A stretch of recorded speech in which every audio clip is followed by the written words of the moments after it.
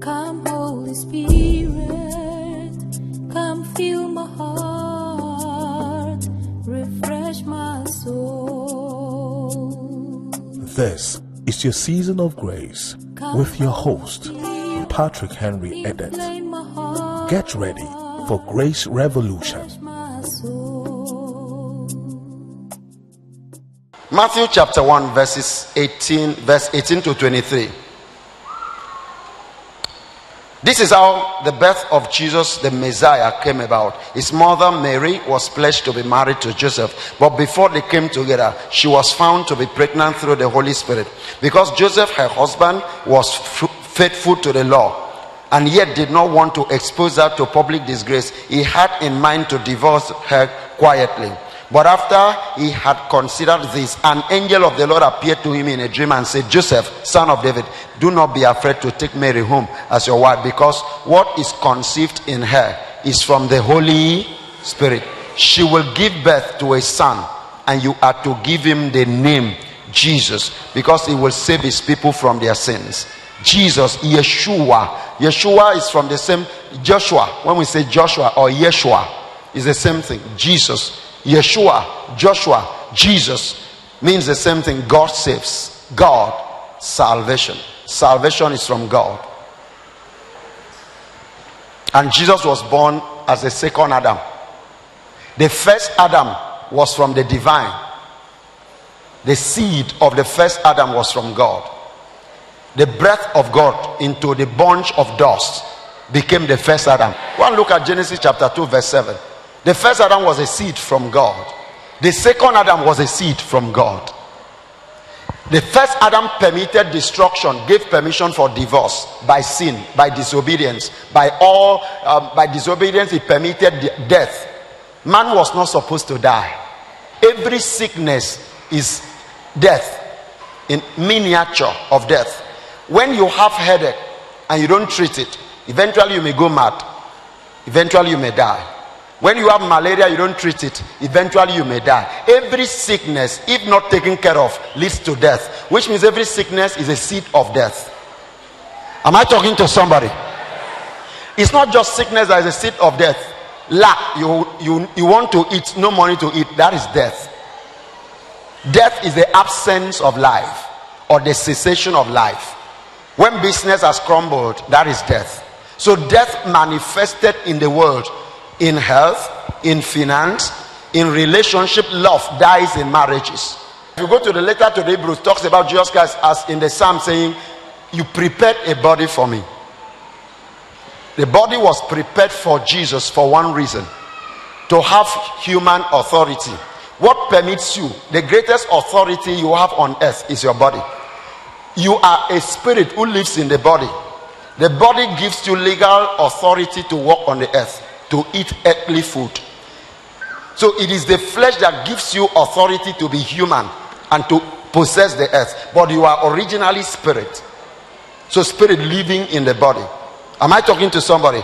So Jesus was given body, flesh, so that he can have authority as human on earth, to operate and to save all of us who were corrupted in the flesh. Jesus would not have needed the body, the flesh, except that the flesh had been corrupted, and men were men of flesh, and they needed redemption in the flesh by one who has the authority, the qualification of the flesh. But because he was God, his own flesh was incorruptible. It was a perfect flesh. Am I talking to somebody? So the flesh gave Jesus access to the world and gave him authority. A spirit could not have died for man. That's why those who deny, who say that Jesus was not born of the Virgin Mary, they deny the right of Jesus to save. The reason why Jesus had to be born of a woman and didn't need a man to sleep with a woman was that it is a woman who can give birth to a man.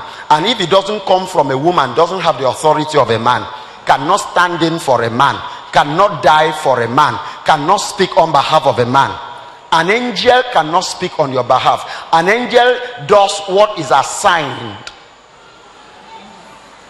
Is on assignment, is a messenger. Only a man can speak. That's why when God wants to save you, he raises a man who can stand for you.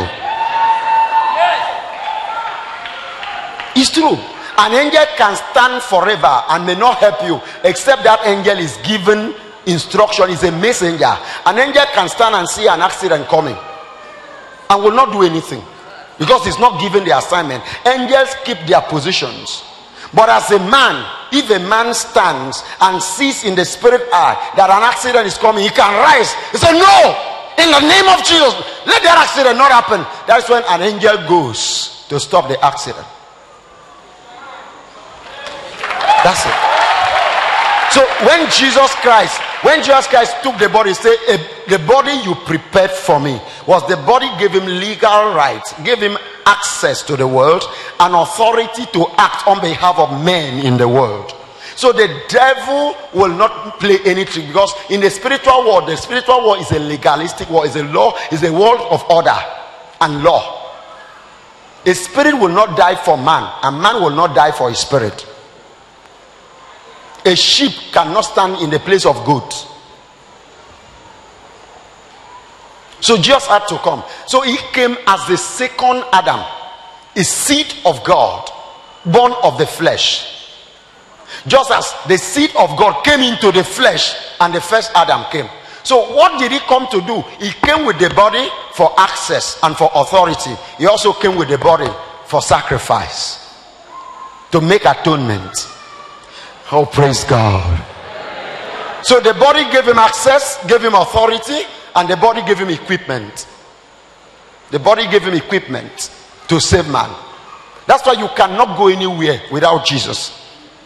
You cannot. There is no salvation, for salvation is in no one else. He is the God who became man and has every right of man. He paid tax, by the way. He didn't need to pay tax, but he paid it to fulfill all righteousness. He was baptized as man. He didn't need baptism, but he told John to fulfill all, so that he can stand in legality and tell the devil, I am standing on behalf of the one you want to destroy. I am standing. Oh, praise God. Yes, that's it. So when he was baptized, he was given religious standing. When he had the flesh, he had physical standing. He was born into a family, he had inheritance standing. Inheritance standing, he came from the line of David. Physical standing, he was a man. Religious standing, he was baptized. God didn't need to be baptized. He had all right. He said to fulfill all righteousness. That means for me to have all the rights as a human being, that I need to stand in for another human being. He acquired all this right so that he can stand in for somebody who had lost all the rights. That is why he's a perfect savior, and his salvation is perfect. You cannot know him and be half. You cannot know him and be called banished children and be called, no, you are a son, you are a daughter, you have been given the highest dignity. The angels bow because of you, because you carry God on the inside. Look at Romans chapter 5. Let's read from verse 15. But the gift is not like the trespass. The trespass here is talking about the trespass of Adam, and Jesus is the gift. John chapter 3 verse 16. God so loved the world that he did what? He gave. So the gift, Jesus is the gift of God, and the gift is not like the trespass. And the gift is the grace that is given in Christ, because they say law was given through Moses, but in Christ, gifts, grace is given through Christ. For if the many died, all those who died by trespasses, by the trespass of the one man, that means by the sin of Adam, many people died. From the time of Adam through the time of Moses unto the last moment before Jesus Christ came, many died by the trespass of the one man. How much more did God's grace and the gift that came by the grace of the one man, Jesus Christ? You can now see that Adam and Christ are placed side by side, the old Adam and the new Adam. Shout hallelujah. So verse 16 says, nor can the gift of God be compared with the result of one man's sin. Which means what God does in Christ is greater than what happened because of Adam. That's what the scripture is saying now. That what God is doing in Christ is far greater than what went wrong in Adam. So if you are saved in Christ, you are not just going back to what Adam was. You are going further. Tell somebody, going further. The gift is greater. Verse 17. For if by the trespass of the one man, death, by death here, poverty, sickness, everything that is wrong, reigned through that one man, how much more will those who receive God's abundant provision of grace and of the gift of righteousness reign in life through the one man, Jesus Christ? Reign in life. So by receiving the grace of God in Jesus Christ, you do what? Who are the people who reign in life? They are kings. Kings reign in life, which means the grace of God through Jesus Christ, having Jesus Christ being your savior, being your deliverer, being your captain, being your champion, being your new life, makes you a reigner, makes you a king, makes you a queen, makes you not a banished child or children. You are kings, you are gods. You reign in life. Reign in life means you reign in finance, reign in marriage. Because life, what makes life? Life is totality of everything that God has given us. That means in marriage, you are not struggling, you are reigning. That means in finance, you are not struggling, you are reigning. That means in health, you are not struggling. From today, by the grace of God, the power of struggling is gone in the name of Jesus. No, permission has been withdrawn from struggling.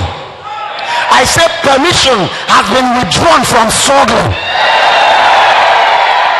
Through the grace of God in Christ Jesus that has made us adopted sons and daughters, you are made to reign. So if you don't know this, then you keep on struggling and think it is the will of God that you are carrying your own cross. Now carrying the cross is a different kind of teaching. It's different. You cannot escape the cross as long as you are on earth as a Christian. But carrying the cross is not being crippled. It's not living a life of defeat. The scripture says reign. Reign means you are victorious. And the scripture says in all these things you are more than conquerors through Christ. Hallelujah. He said by the gift, by this grace, we reign in life. From tonight, by this revelation, you are reigning in your life. You are now given permission to reign in your finance. You don't understand? Lift up your two hands. I'm talking about spiritual permission. Receive the license to me to reign. Receive license to reign in your finance. Receive license to reign in your health. It means from this moment, whatever has been permitted to afflict you in your health, the permission of affliction has been taken in the name of Jesus. Now you reign. You reign. I command you that it is time to reign. This is the gift of God. It is a gift. You don't need to buy it. The gift is that you reign. Can you imagine the gift of God? It is a gift. And the gift is that you reign. And it is in Christ. You don't need to travel to America for that. You don't need to go to Jerusalem. You don't need to go to Rome. You don't need to go to Mecca. You don't need to go to anywhere. You just accept the gift of God, which is Jesus Christ, as the grace of God. And then the scripture says you reign, which means everything in your life that is the opposite of reigning in life, it has died tonight in the name of Jesus. And it is your work to resist it. You wake up in the morning and you still struggling, you resist it. This is not what belongs to me in Christ. Verse 18. Consequently, just as one trespass, the one trespass of Adam and Eve, resulted in condemnation for all peoples. All peoples until Christ. Condemnation. That's why a child that is born today, nobody is born a Christian. If you are born in the flesh into a family, you are under condemnation until you receive that gift. Consequently, just as one trespass resulted in condemnation for all people, so also one righteous act of the new Adam. Oh, praise God. It's a one righteous act. Oh, praise God. May God help us. One righteous act. Let's leave it there. One trespass of Adam brought condemnation to every human being, and one righteous act of Jesus. Let's deal with that. One righteous act of Jesus. Isaiah chapter 53 verses 4. Surely he has borne our griefs. That's the act. And carried our sorrows. He didn't say he has borne his grief. His grief means he didn't deserve it. He was in the flesh, but he was not part of the flesh. He was not part of the community of the flesh. He was flesh from heaven. Flesh for the sake of those in flesh. He was heavenly. So he didn't have a share in grief, but he took the grief of man. Surely he has borne our griefs and carried our sorrows. If you are carrying sorrow here, somebody had carried that sorrow. So you are being cheated. Every problem has a solution. So everything that has been fashioned can be averted. Every disaster can be averted. When Hagar, in the book of Genesis, Hagar was crying, the son was crying, they were looking for water. The scripture says, and God opened her eyes and she saw a well. In every desperate situation, there is an unseen well that if your eyes are open, you will stop crying. So there is solution. He said, our griefs, it bore it. So whatever grief that you are going through, whatever it is, at a particular time of the year, this is what happens to me. It is reversed tonight. Why? Because he bore them and carried them. He carried it as Adam. He didn't carry it as a man. He carried it as the whole of human beings. Adam, who sinned on behalf of the entire human family. And when Jesus carried the grief, he carried the grief on behalf of the whole human family. The past, the present, the future. He bore it, which means you were there. Your grief was represented in the grief he bore. Am I giving good news to somebody? Say, yet we esteemed him stricken. We thought he was smitten by God and afflicted. Say, bored. Tell somebody, bored. But he was wounded for our transgressions. Wounded for all the transgressions. Murder, adultery, fornication, every sin that had been committed. Sin that had been committed, sin that are being committed, and sin that will be committed. He was stricken, wounded for our transgressions. He was bruised for our iniquities. The chastisement for our peace was upon him, and by his stripes we are healed. He didn't say by his stripes we will be healed, which means healing has been done. Forgiveness has been given. Let's go to Matthew chapter 26 from verse 39.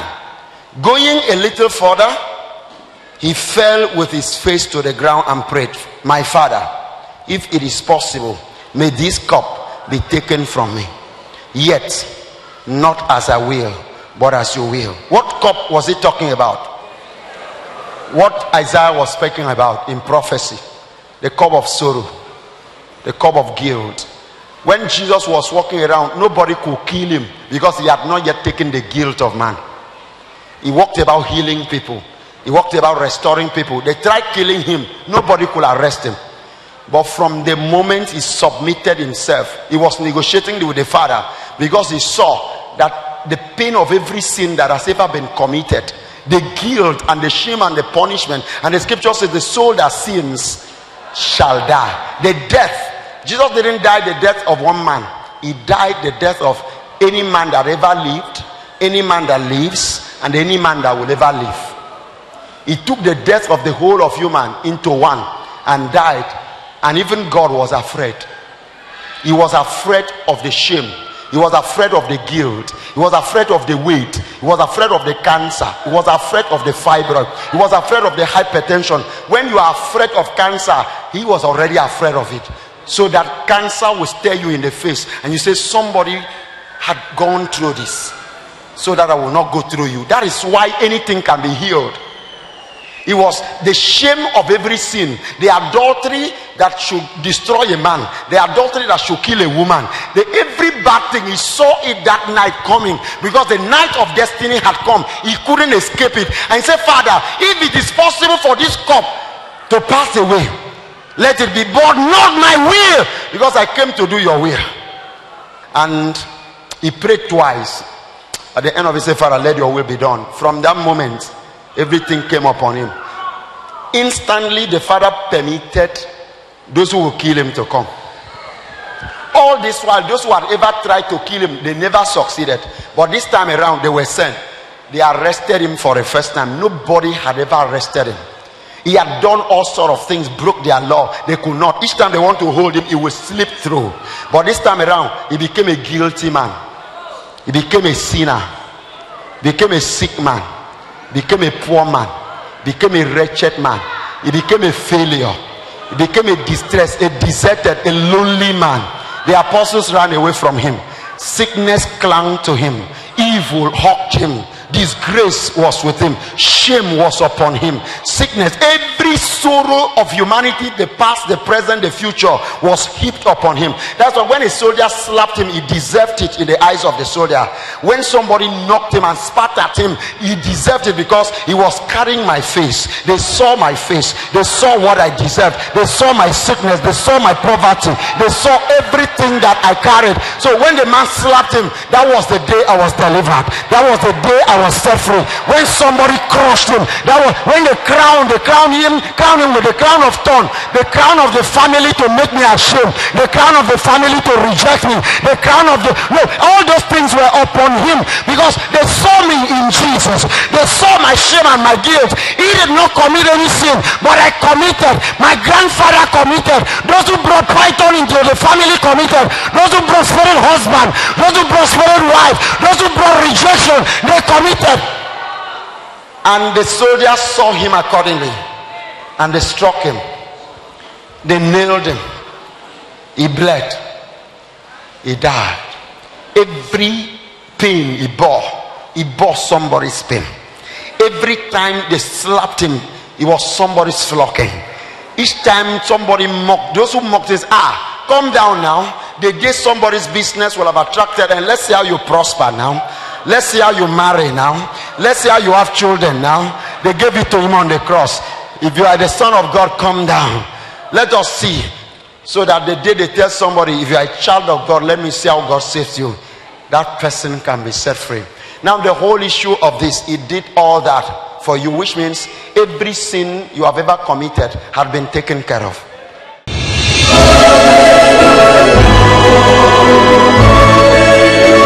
This program is sponsored by the Covenant Friends and Partners of Grace Family Global Outreach.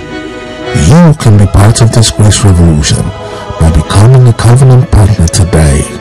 Allow God to use you. Our account details are as follows: Bank, Zenith Bank. Account name, Grace Family Global Outreach. Account number 101-42-978-63. For inquiries, please call 081-804-33225 or 090-738-38742. To all our covenant partners and friends, we say thank you. Like the widow of Zarephath, your oil will never run dry. To order further books, messages, and other resource materials, please call or send an SMS to 080-660-46346 or 081-804-33225. Videos are also available on YouTube at www.youtube.com/Grace Family Outreach. To stay connected, like us on Facebook at Grace Family Outreach or visit our website at www.gracecommission.org.